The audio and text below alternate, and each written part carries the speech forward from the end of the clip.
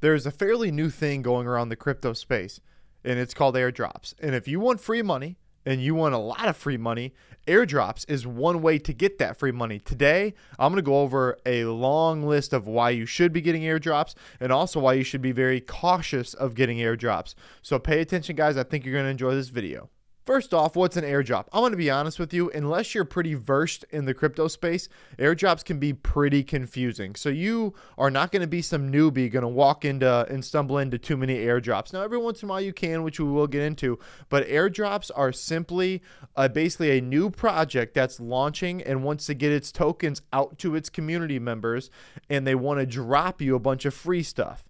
Now, you're thinking to yourself, well, it's free. How is free stuff going to help me? It's always bullcrap, right? Well, in some cases it is. In this case, it's not always, but it still can be. So you've still got to protect yourself. But what these projects or these protocols are trying to do is trying to get out their tokens to their community so it can ramp up the price and it can make the price action higher, because basically it has a bunch of soldiers, us, doing work for it, as in buying and selling and trading, because we want the project to go up, because that means our tokens are worth more, which means our airdrop is worth more, which means we got more money in our wallet for free.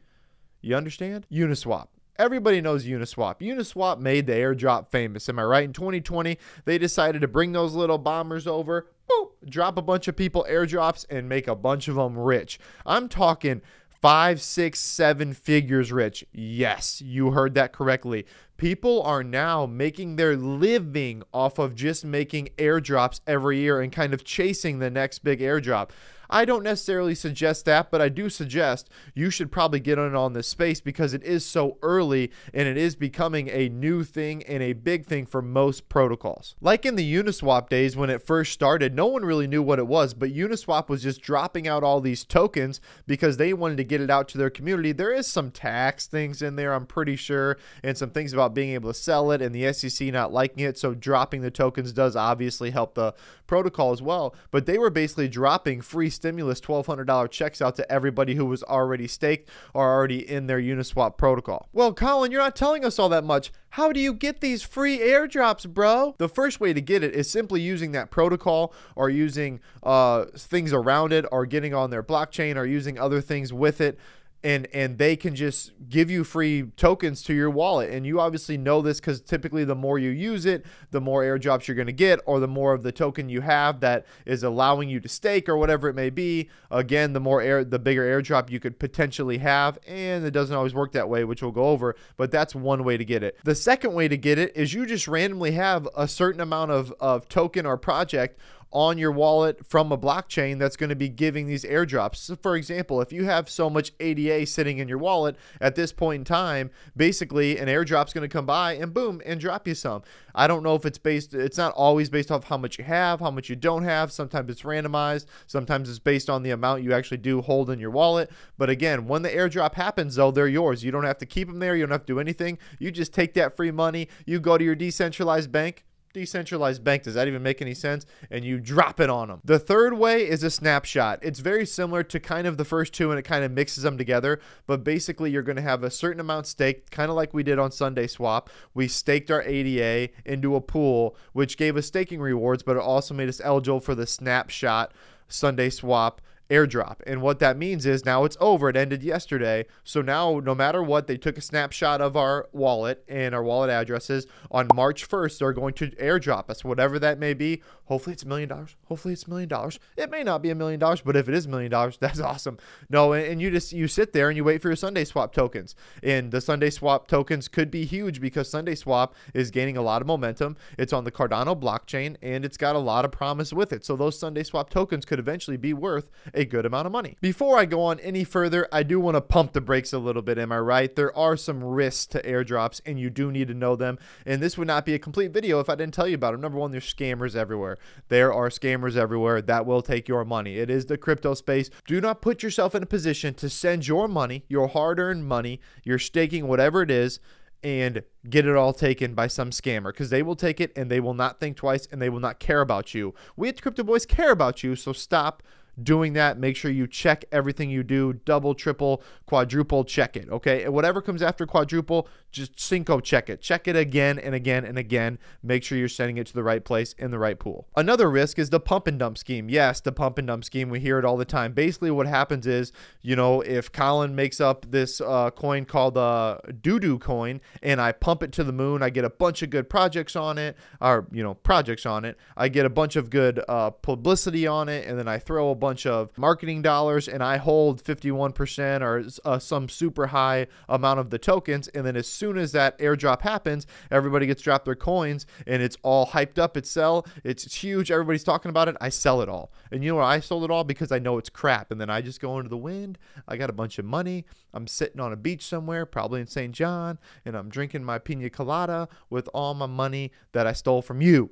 So don't do that. Don't be an idiot. Next up is the dusting attack, basically where they can take a very small trace amounts of Bitcoin that can't really be used for anything, and they can de-anonymize you and take and your wallets. And when they do that, they can then take that little bit of change that adds up over and over and over and over and over again. Typically, to avoid a dusting attack, you really got to pay really close attention to what's in your wallet and when. And also, I think they're thinking about moving up the dusting attack fees so that doesn't happen as much. Finally, the last thing you need to realize is that even if you get into an airdrop situation where you're like, hey, I'm rich, baby boy, we going clubbing. All right. Well, wait a second. You might not be going clubbing as much as you think. If you've ever heard Shaquille O'Neal's speech about how he spent his first $1 million on his dad's car, his mom's house, his mom's car, and then he's like, oh, I spent $550,000, right? I've still got $450,000 left. Yeah, but this thing called Uncle Sam comes in, and it's called taxes. So no, you actually just spent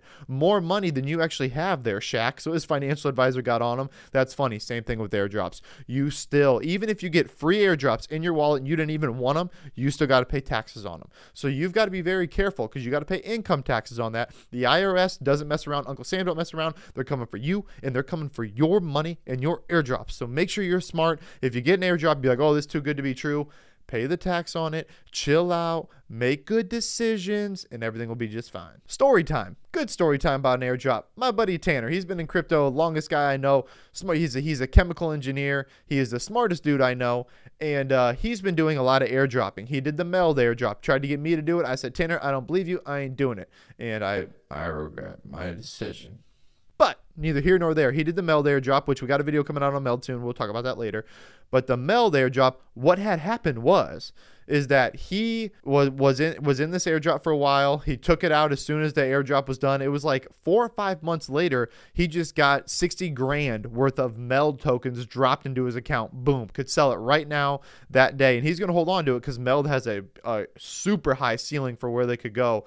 Again, we'll go over that project later. But that is the possibility of airdrops if you're ahead. One thing I haven't mentioned yet, and I'm saving it towards the end of this video because it's very important, is you have to be early. If you are not early, you're not going to get the biggest rewards. You're not going to get enough of the rewards, and you're not going to be on time to do a lot of these things. So you have to be early in the space. You've got to be looking them up. How to find these things: airdrops.io, airdropalert.com, Twitter, your friends, Crypto Boys YouTube channel, other YouTube channel. I mean, Vos Coin came out with a great video. Maher came out with a phenomenal airdrop video. So I suggest looking at all the resources you can to figure it out. A couple projects I'm looking into. Number one is Genius Yield. I've got Genius Yield pulled up right here in front of us. You can see that the seed sale ended November 1st. The ISPO launch was December 15th, but the ISPO doesn't end until June 15th, so you still have some time to get in there and hopefully get some airdrops to your wallet. The second project I'm looking at is MetaDex. MetaDex, I think, could be a big, huge project on the Cardano blockchain. It's something that I would be interested in, to getting a bunch of those tokens, because eventually I think they could go really high. The last and final thing I want to go over is that you have to believe in these projects. The crypto space didn't change overnight as far as like, oh, airdrops is a new way, I just get free money, yay. No, it's not exactly true, okay? You need to calm your stuff down. You still got to believe in the projects. You still got to understand where the projects are coming from. If the project doesn't have any utility to it, if the project is overhyped, if the project is too expensive when you're first getting into it, it's probably not for you. It's probably not going to be a great project for you to get in. So everything still applies. Rug pulls, pump and dumps, all that stuff still applies. You have got to choose the right project for your airdrops, for your staking, for your money. Otherwise, you're going to be disappointed, because what happens also is that people spend all this money, all these times in the protocols, all these times in the blockchain, playing their games, waiting for these massive airdrops. Either they get way less airdrops than they think. They'll spend hours and hours and hours trying to get these airdrops.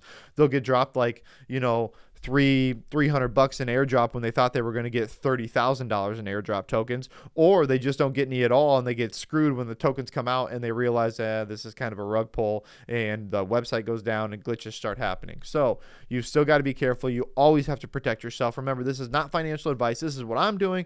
I do feel comfortable in a couple nice big projects coming up on ADA to get some airdrops and potentially get some, you know, big time free money. Remember, guys, the Crypto Boys always have your back. We do appreciate you guys always rocking with the fittest crypto channel on YouTube. I'm out.